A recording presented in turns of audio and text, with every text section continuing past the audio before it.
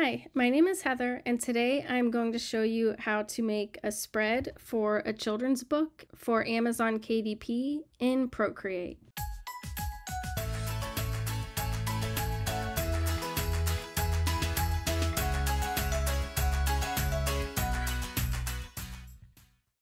The first thing we're going to want to do is make sure we have the correct size for our spread. So you can go to the Kindle Direct Publishing help page, set trim size, bleed, and margins. Scroll down to where it says examples of page size with and without bleed.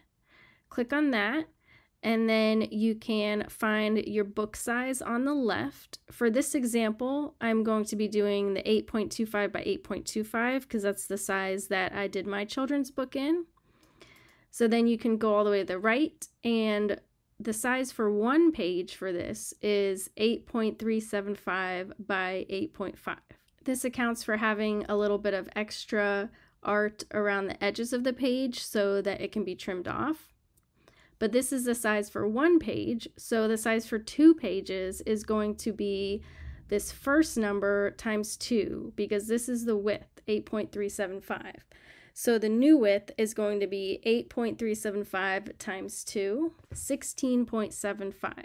So this is going to be the width of our spread. And then the height is going to be the same as the height of a single page, which is 8.5. Now that we know the size for the spread, we can go ahead and create the file. So I'm going to press the plus sign up here to add a new file. And then I'm going to do the new canvas button here that adds a new size. We want our size to be in inches, so you can go ahead and click inches at the bottom there. And then we want the width to be 16.75, as we saw when we did our math. And then for the height, we want it to be 8.5.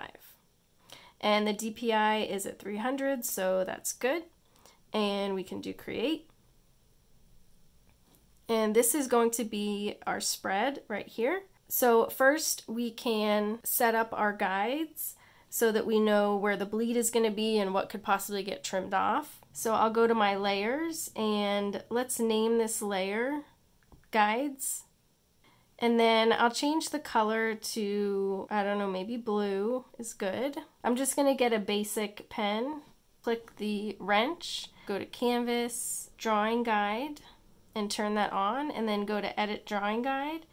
And we want our grid to be 1/8 of an inch, so we know where to put our guides, since our trim size is 1/8 of an inch. So 1/8 of an inch in a 300 DPI file is going to be about 38 pixels. So you take your grid size and change it to 38. And you can see they're itty bitty, but that's okay. We're not going to have it on the whole time. So just click done.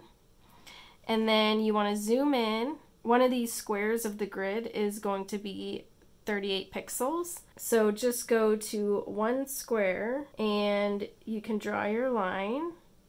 And it probably won't be perfect because the grid doesn't always start right on the edge, but that's okay as long as it's roughly correct. Like, as you can see, this one's going to be a little more than 1/8 of an inch. But then once you get that one there, you can kind of eyeball the other ones, because like this one is very off, but that's about 1/2 of the grid there. So if I just go about 1/2 of a grid down, then that's about a full square right there. And this is the only way that I've really found to make guides. So if you were in any of the Adobe products, you could just create a guide that was 1/8 of an inch down the page, but I have not found a way to do that in Procreate. So go ahead and do that for all 4 of your sides. Now I'm all done making my grid, so I'm going to go to the wrench and go to edit drawing guide, and we just want a line going down the middle so that we know where the middle is. So let's just turn the grid size all the way up, and that'll give us a cross section so that we have one going right down the middle, and then click done, and then you can just go and trace over that one. So now if I turn the drawing guide off Then you can see I have my 1/8 of an inch around the edges here, and then my line going right down the middle, which hopefully you can see on the camera. There's a closer up version of it.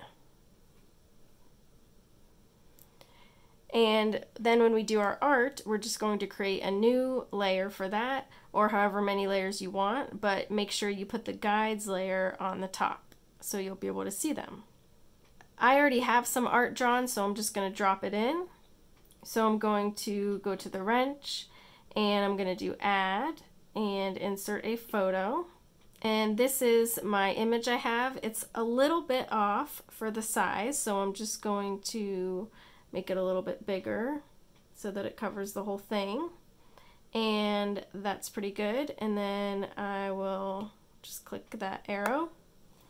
And if I look around the edges, you can see the bunny tail is inside of the trim, although it's possible it could get a little bit trimmed off, but it's not like super important, so that's okay. And everything else is inside the trim lines.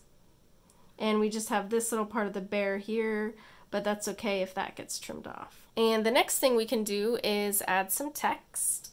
I won't go as detailed into this because I did already do the other tutorial, which is for a single page in Procreate. So you can always look over that one for the really detailed instructions on the text. But I will just add some really quick in here. So I'm going to click the wrench and do add, and then I'm going to do add text. And then I'll put this wherever I want it to be. I'll click the keyboard, and then I'll add my text.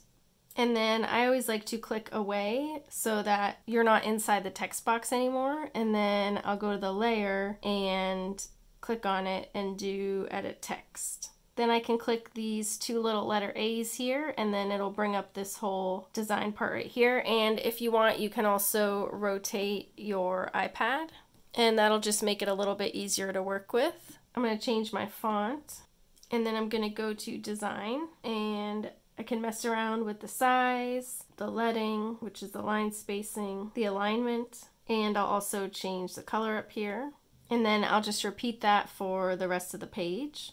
Now I've finished adding all my text, so the layout is done. The last step is we're going to save out the left half as a single page and the right half as a single page. First, let's turn off our guides. So I'm going to go to my layers and uncheck the guides. Now my guides are off, and I'm going to go ahead and save this out because we are going to have to crop it in order to get the two halves, and I don't want to risk cropping this file with my layout and everything and lose everything I've done. So this is how I like to do it. I'm going to click the wrench and do share, and I'll share it as a JPEG, and I'll do save image. So let's go back to our gallery. We have our editable layout right here, and we're going to add those JPEGs, which are what we're going to use for our final files. So go ahead and click photo here, and you can grab the first one that has the text on it. And this is the JPEG that we saved out. You can check it by going to the layers palette and make sure it's just all on one layer. So now let's go to the wrench, and we're going to go to crop and resize, and let's go to settings. And we want to set this to the size of a single page in our book. So let's click on the dimensions here, and we want to change it to inches. And from looking up the size of our single page before, it was 8.375 inches, and the height would be 8.5. The DPI, we want it to be 300, and do snapping. So we have snapping on, and then that way this will snap all the way to the left because we want it to be the left page, and we want it to be perfectly against the left edge. And then go to settings again and just double check. So we want 8.375 as the width, and this is 8.37. Sometimes it might be a little bit different because of the pixels, but that's okay. And then the height is 8.5.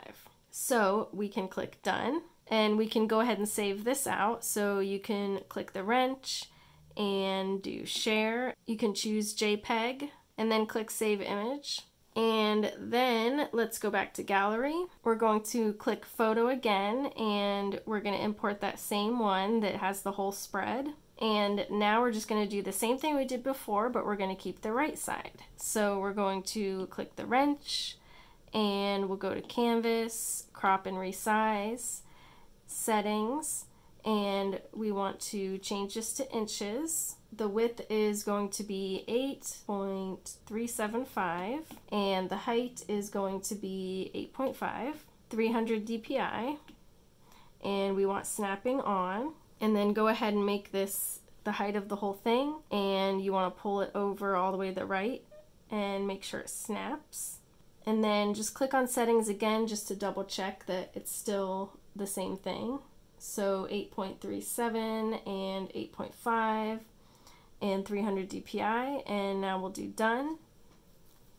And then we'll save this out as a JPEG. And those are done.